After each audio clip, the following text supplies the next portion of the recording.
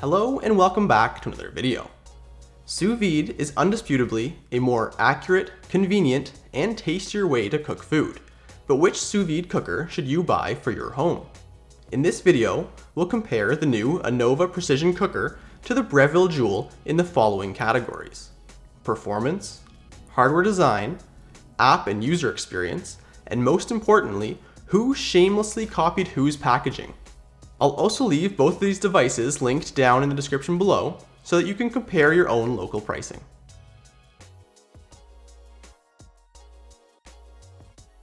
When cooking sous vide, the only sitting around and waiting you find yourself doing is waiting for the water to heat up before adding in your food.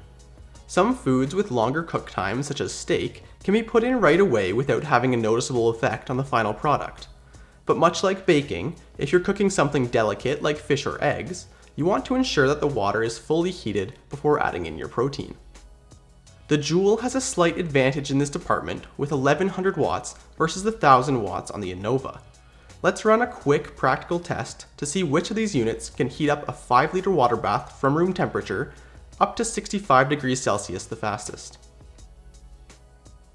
The results were close, but the smaller and more powerful Joule finished slightly ahead, taking 13 minutes to heat the water versus 15 on the Anova. Due to its higher power, the Joule also has a higher maximum temperature of 98 degrees versus 92 on the Anova, and a higher maximum bath size of 40 liters versus 32 on the Anova.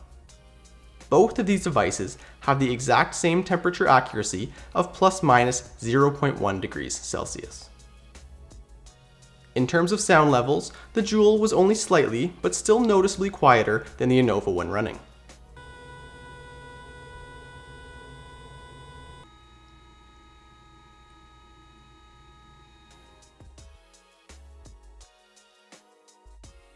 For being the same appliance, these two units do look and act quite differently, so one may in fact suit you better. The Anova is overall a significantly larger device, being taller, thicker, and heavier than the Joule. That being said, this will never be an issue unless you are using a very small container to cook.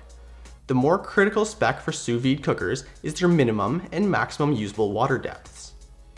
By the books, the Joule can work in both shallower and deeper containers than the Anova.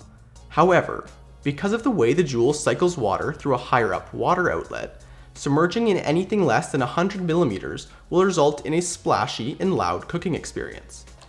This was a big downside for me, as it meant that I often ended up heating up more water than needed, just so that the Joule would be quiet during cooking. I suppose in some ways this equals out due to the Joule's faster heating, but I still wish that they had opted for a straight through water circulation system like on the Anova. On the topic of container compatibility, the Anova uses a height-adjustable screw-down clamp to hold it upright in your cooking container, while the Joule has a very convenient magnetic base to hold it upright in metal pots, or a long fixed-position wire clamp for plastic containers. I rate these connection methods about equal. The Anova can be slightly clumsy to secure at times, and while the Joule works great in metal pots, there is no way to attach it to a shallow, non-metal container. Choose your cooking container accordingly, and both will work great. Build quality is solid on both units, but again, they took quite different approaches. The Anova has stuck to a very industrial, stainless steel and plastic build, with the stainless steel jacket being removable for more thorough cleaning. The Joule has taken a page right out of Apple's design handbook, from the minimal all-white build to the very Apple-looking power plug and connectors. The Joule is arguably a more home kitchen friendly look. The final physical difference between these two units is of course the user interface. The Anova has a touch control panel that allows you to set the temperature and time manually without the use of an external app. The Joule has a single tactile button on top, which is used purely for simple confirmations during setup or reset. All other functionality for the Joule is controlled using a device paired by either Bluetooth or Wi-Fi, and running the app, which we'll take a look at now.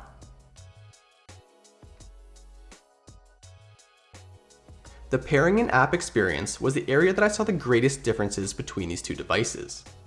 Because the Joule is controlled exclusively by the app, the functionality and user experience was far superior to that on the Anova. Pairing the Anova was a frustrating process that actually ended up taking me several days and back and forth emails with Anova support. But here's what I learned.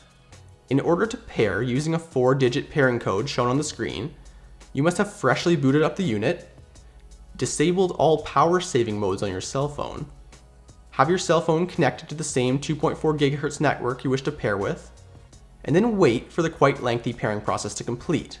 For me, it was upwards of 10 minutes and still took 3 or 4 tries without failing. In contrast, pairing the Joule was very simple. No changes to cell phone settings were required. You automatically entered pairing mode upon first boot up of the app, which then finds nearby devices and asks you to join a wireless network.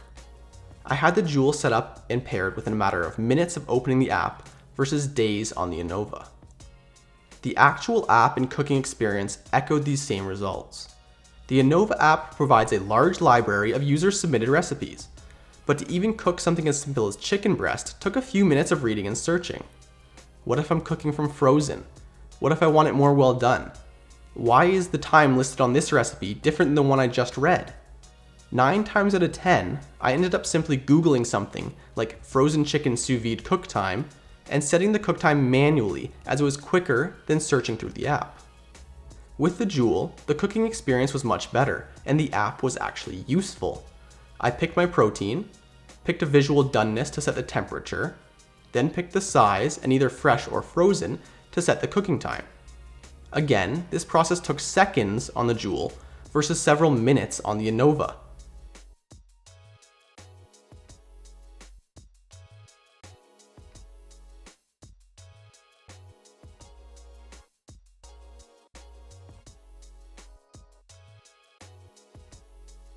The app then showed how long it was expected for the water to be heated, how long until cooking would be done, and a historical timeline of what was going on. Heck, I could even ask my smart home to set things up for me, which sounds a little bit gimmicky, but I've actually used it. Watch. Alexa, ask Joule to cook steak. For steak, we recommend cooking it at 54 degrees Celsius for medium rare. Does that sound good? Yes. How thick is it? 1 inch. Is it fresh or frozen? Fresh. Setting Joule to 54 degrees Celsius. We leave it in the water for 60 minutes. Alexa, ask Joule to stop. Joule was stopped. You know that the Anova app is counterintuitive when asking Alexa to do it is more straightforward. Once set up to cook, the Anova and the Joule will produce the exact same quality of food. However, out of all the minor physical differences between these two devices, the actual cooking workflow was what ended up selling me on keeping the Joule over the Anova. The Joule was a full start to finish system, while the Anova was a tool that you needed to do some external research in order to use properly. I do think that the Anova hardware itself is actually slightly better. The clamp is more versatile, and it's a big advantage to be able to use the unit without the need for a connected app. But the countless connection issues I've already had with the Anova, combined with an app that doesn't add much value over just plain Google, meant that in the end, I'll be keeping the Joule for its overall better user experience. Cooking is about exploring and finding new things to try, and the Joule's better app integration, visual doneness selector, and wide range of recipes made it effortless for me to do exactly that. Again, I'll have both of these units linked in the description below so you can check your own local pricing and pick up the one you think is best for you. If you've enjoyed this video and are looking to improve your internet browsing security, use the link in the description below to learn about our affiliate brand for this video, NordVPN. Using a VPN service not only protects your computer and personal data from harm while browsing the web, but also gives you access to content that is exclusively available in other regions by allowing you to seamlessly switch between hundreds of servers worldwide. Use the link in the description below to get a discount on your VPN membership and to support this channel.